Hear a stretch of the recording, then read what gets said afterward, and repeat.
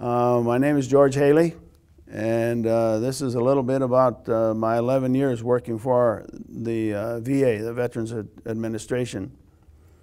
So we came back from Korea in 1981, and I was losing my eyesight, and I was trying to figure what I would do to keep occupied.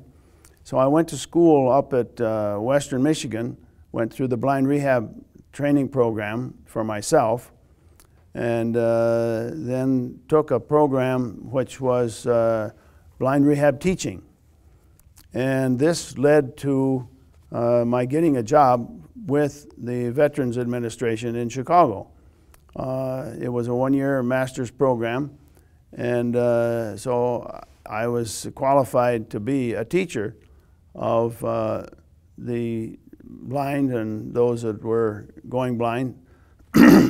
So I went to Hines VA Hospital is the name of the place, and that was in 1985, and started working there. I worked there 11 years, and it was a very interesting job. Fellas would come in, some with no sight, some with just losing their sight. But many of the folks that came, many of the veterans, because this was all veterans that came through the program, and they would come and say, well, I can't do this or I can't do that because I'm blind. And we'd say, well, that's what we're here for, to help you learn how to do things. And a couple little examples of fellas that came through there. One old gentleman, he had some restaurants in Cleveland, Ohio. And when he came, his nephew brought him, and he told his nephew, don't bother to unpack that, I'm not going to be here that long. And his nephew says, Unc, you just got here, give it a chance. And by the time that man left, about 10 weeks later, it was about an 8 or 10 week program that they stayed for. And when he left, he said, you know, those people that sent me up here, they're going to be sorry. The woman that I have making food for me, I don't need her. I learned how I can do that myself. And this young boy that I have go to the store and bring stuff for me, I don't need him. I can go to the store by myself. So it was a total turnaround. He just had a total different perspective that he could do things. Another older gentleman, and sorry, and he was new there, and I was explaining to him different things, and I said, well, I'll take you down and show you the laundry room so that you can do your laundry. And he said, well, I usually hire somebody to do that. And I said, well, everybody here usually does their own. He said, even the blind? And I said, yes, that's what we all are. We're all blind. And then he said, oh, well, maybe I should go along with you then and see where it's at. So it had him, made him take a different perspective of it. And as you know, going through the different classes, I taught the typing class and some little computer for some of the guys that wanted, and cooking class and so forth.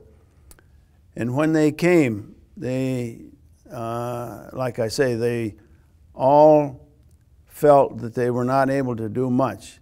And I said one day to one of the fellas, you know, you guys came here to learn stuff, but I'm going to learn more from you than you learn from me, because I'm going to pick your brain all the time you're here.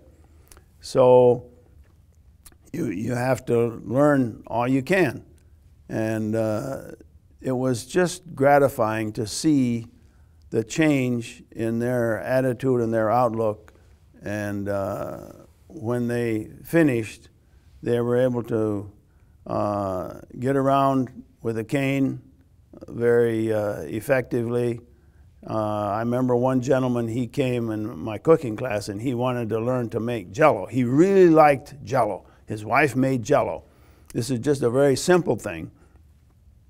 But he wanted to learn how to make Jell-O. And I asked him how he did it, and he explained, and I said, okay, I think I see where he said, the problem is when I make it, it always ends up with just a big glob in the bottom of the dish, in the bowl.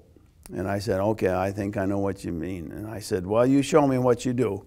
And he did, and he put the water in the pan, and then he poured it in there. And I said, the problem is you needed to heat the water in the pan first.